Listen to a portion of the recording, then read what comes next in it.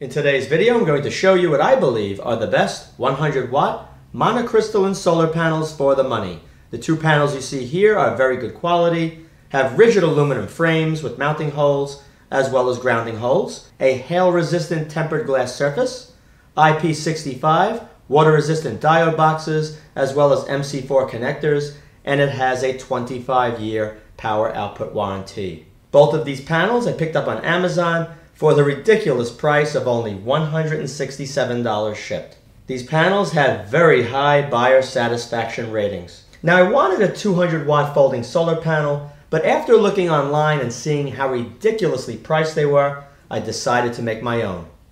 To make it folding like you see here, everything cost me just under 200 bucks. Let me show you everything I did, so in case you want to make one of these, you'll know exactly what to do. I'll also be taking the panel outside to perform a few power output tests.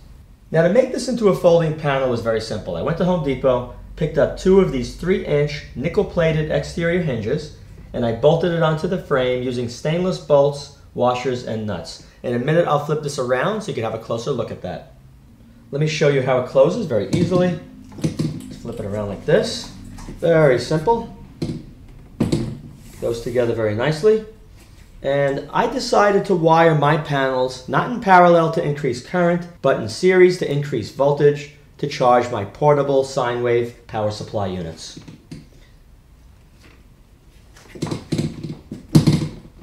The output open circuit voltage for each one of these panels is right around 19 volts or a little under. You have 4 across the top, 8 down, 32 solar cells, and the voltage of each one of these cells is just under 0.6 volts.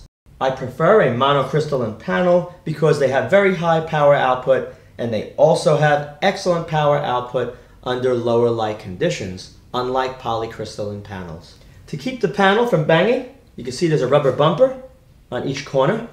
As it closes, it'll make contact right here, and it will maintain a uniform space between the two panels. On the end, there's a screw eye, and on the other end, on that panel, is a latch that goes into the screw eye to keep it together nice and tight. And right here, very simple, and lock it back. Okay, let me turn the panel around to show you what I did on the rear side. Okay, on the back you can see the MC4 connectors have been removed on this panel. The hole's been silicone filled and they're connected in series. I wanted higher voltage, same level of current.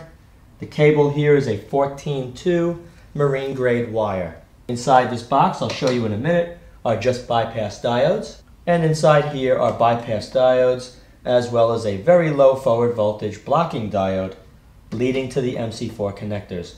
Now, this power station that I have, the sine wave inverter that you see right over here, has a built-in MPPT charge controller, but I also want to use this panel to charge up lead-acid batteries, maybe lithium chemistry batteries, so that's why the blocking diode is installed. Let me open the box to show you the inside. This is the positive going out into the white wire, and you can see the black wire going to the negative side. In this image here, you can see how the hinge was bolted to the frame. The diode box cover where the MC4 connectors are located, you can see up close right over here on the right. There's a diode, this is the blocking diode, and you have your 2 bypass diodes, and the series connection is made inside this box between the 2 panels. The very bottom here is covered with marine 5200 sealant. 6 inches from each end of the panel, top and bottom, you're going to have mounting holes on both sides. Right in the center, you're going to see there and there are holes for ground screws as well as here. Now, the folding panel could be used 2 different ways. In the summer, I could lay it flat on the ground because the sun will be almost directly overhead. Or by adding an aluminum angle along the top edge, I can make the top edge extremely rigid and have an adjustment in the center to get the panel at any angle that I desire. So let me show you what I did. You're going to see there's 4 bolts. It's got a knurled edge on it, so I could use it by hand, or I can use a hex key, and that's going to secure an aluminum angle. Right here is a look at that aluminum angle. You can see the holes are drilled. These bolts will slide directly through. There's 4 of them, and you can tighten it by hand or using the Allen wrench. Once it's in position, this entire top edge of the 2 panels will be extremely rigid. And I'll have a pivot point right over here in the middle. Let me give you a close-up on this. What it is a cable crimp connector. You insert 2 cables inside, and you squash it down, and you have a loop on the end. I'm going to have a pin that goes through there to allow the panels to pivot. Let me connect this up and show you how it works. Okay, you can see the aluminum angle is now bolted to the top of both panels. Both panels are now held perfectly straight. I can go all the way down and not have to worry about the ends of the panel sagging as it's supported from the center. In order to have this adjust to any angle, I found this Mr. Clean mop handle. I cut it to what I needed, added the rubber stopper, and you can see it goes on very easily. Put it like this, and you're going to insert the pin all the way through. Simple as that. Then you have full adjustment over the angle of the panel. Let me take this outside and show you how well it works.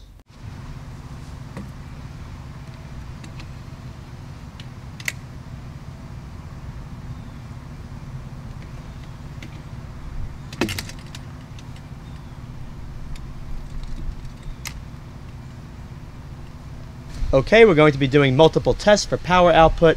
I'm going to take the panel on the left, open the diode box, and we're going to do a test just on one panel first, and then we're going to take a look at both panels together. I popped open the cover on the diode box, and I tapped directly into the positive and negative from the panel. There will not be any blocking diode in series with the power meter. To ensure the current can be handled, I used 2 wires on each side. Okay, to test the output of one panel, I connected up a power meter, and it's on the terminals of a halogen lamp, the high beam terminals. Let me get close and show you what the readings are. All right, as you can see, we're at 82.4 watts, 12.38 volts. This would be much higher if the sun was not being partially blocked by a thin layer of haze. The other day I tested this, and it was all the way up to 100, and it was showing 7.06 amps in this corner.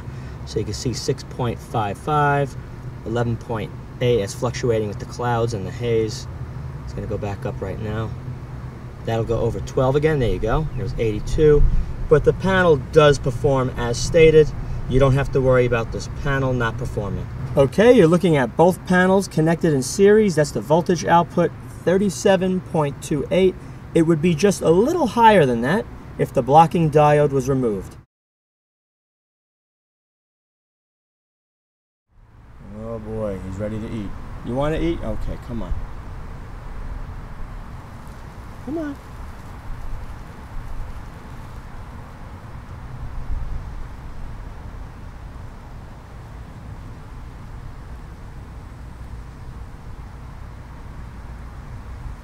Wow.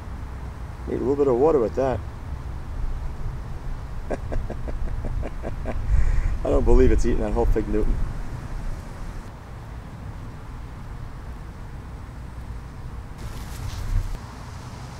Here he is digesting his fig Newton.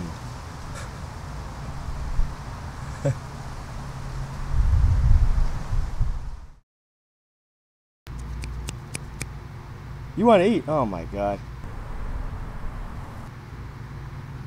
You eat too much. I now have the Max Oak portable sine wave generator connected to the solar panel. The full voltage of around 38 volts going into this input right here, and you can see 172 watts. That reading would be a little higher if I didn't have a little bit of haze in front of the sun right now. Now what I'd like to do is show you a folding solar panel that has a wattage output that is grossly overstated. This one claims to have a 170 to 180 watt output. We're going to test it. Okay, here's the panel unfolded. You have 6 different panels. Appears to be very well made, but can it put out 170 to 180 watts? Let's do a test. All right around 20.9 open circuit voltage. Let's connect up the bulb and see what kind of wattage. All right, the halogen lamp is now connected. Let's take a look at the reading on the power meter. As you saw with the other panel, it didn't have any problem supplying at least 12 volts to that halogen lamp. This one cannot do it. 7.75 volts, 39.7 watts, 5.13 amps. this panel is nowhere near that 170 to 180 watt reading. More than likely, under the right conditions, this panel could put out a maximum of around 45 to 50 watts. It's really a shame that there's so many companies online that lie about panel specifications. And that's it, guys. I hope you enjoyed this video. If you did, be sure to rate, thumbs up, share, and check out my extensive video playlist for many other videos of interest to you. Thank you very much for watching.